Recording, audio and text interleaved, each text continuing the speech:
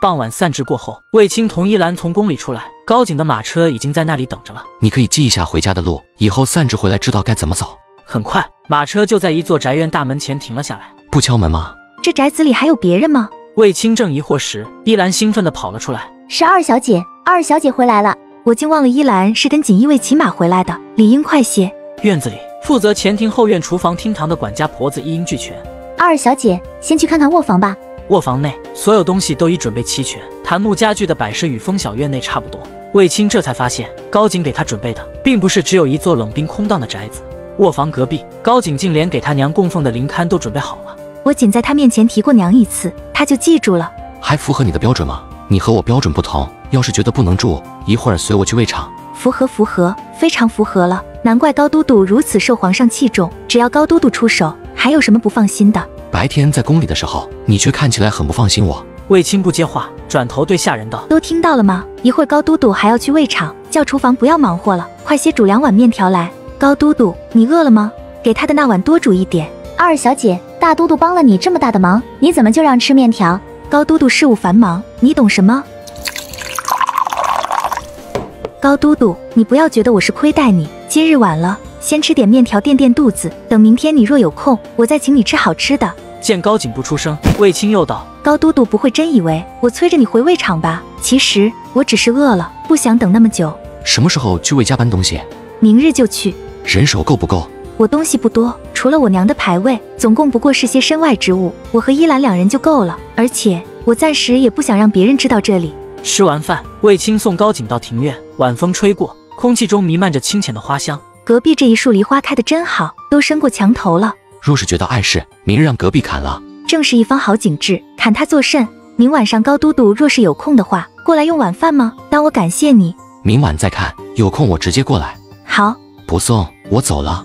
卫青站在原地，看着他的背影，忽然又想起来道：高都督，上回在藏书阁我掉了枚细簪，你可有捡到？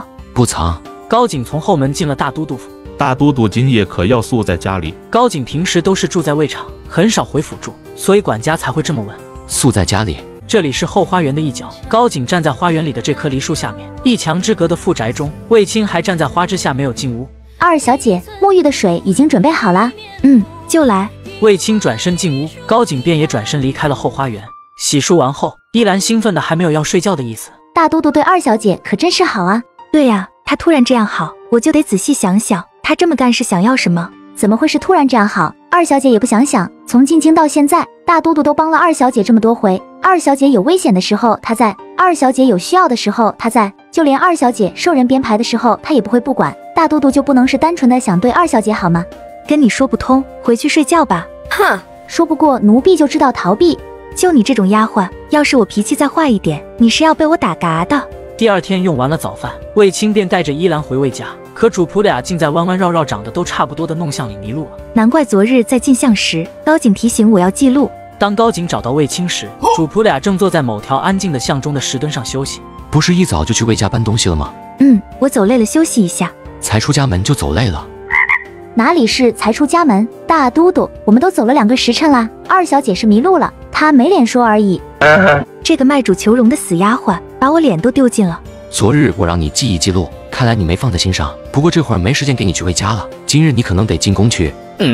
静怡公主生病了，脾气暴得很，别的太医治不住她。好好的一个休沐日又要泡汤了，看来只能等到下个休沐日再回魏家去接娘了。只是还没等到下个休沐，魏家就出了事。魏侍郎是说，魏太医下毒谋害了魏侍郎的爱子。幼子虽顽劣，可也不足10岁，近来一直在家改过自新。这次身中剧毒，就是出自卫青之手，只有他知道解药。若非如此，臣万不敢叨扰皇上。请皇上看在孩子年幼的份上，下令让卫青随臣回去救人。回皇上，微臣已经有1、2月不曾回过家门，不知怎么就毒害了魏侍郎的爱子。魏慈叔压抑着怒火质问道：子规是在你的院子里中毒的，你还说不是你做的？子规无缘无故为何进我的院子？启禀皇上，魏侍郎如此一说，微臣倒想了起来。临进宫的时候，微臣把皇上和明妃娘娘还有静怡公主赏赐的东西都仔细的收了起来，怕有闪失，微臣还在周围撒了一些防虫蛇鼠蚁的药粉。魏侍郎，子规就是碰的那些吗？魏慈叔怎么可能承认？他若承认了，不就是承认魏子规觊觎并想偷取皇家御赐之物吗？可是先前已经把话说满了，魏慈叔唯有请罪道：“请皇上恕罪，列子好动，他只是感到好奇，不知道里面是什么东西。”魏侍郎大可不必着急，那些药粉2-3天时间里并不会致命。我这2日正是在配制解药，皇上政务繁忙，即便魏侍郎不来觐见，我也不会见死不救的。那药粉虽然是驱蛇虫鼠蚁的，但不慎让人沾了去，总归是魏太医的不对。而魏侍郎的爱子虽不知里面装的是什么东西，但不慎恰好是御赐之物，总归也有偷盗御物之嫌。